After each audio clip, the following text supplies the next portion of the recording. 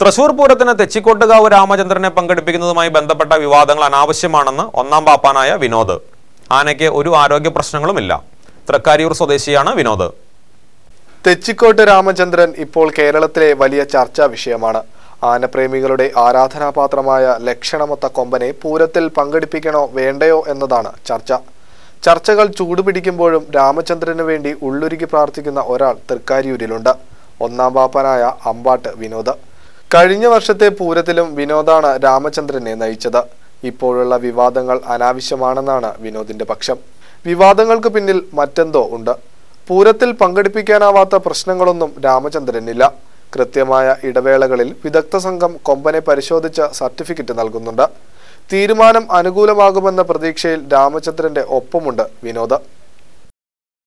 ആനയ്ക്ക് യാതൊരു ഇതില്ല. ആന 5 അംഗ ഡോക്ടർ പരിശോധിച്ച് എല്ലാ പ്രശ്നത്തും ഓക്കെ ആണ്.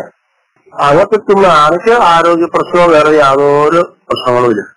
ഇതിപ്പോ എന്ന് വെച്ചാൽ ഇത് എന്തോ കളികളുണ്ട്. എന്തോ അങ്ങനെ ഇറങ്ങാതെ ഇത്ര ദിവസമായിട്ട് നിൽക്കുന്നു. എന്താണ് എന്നറിയില്ല.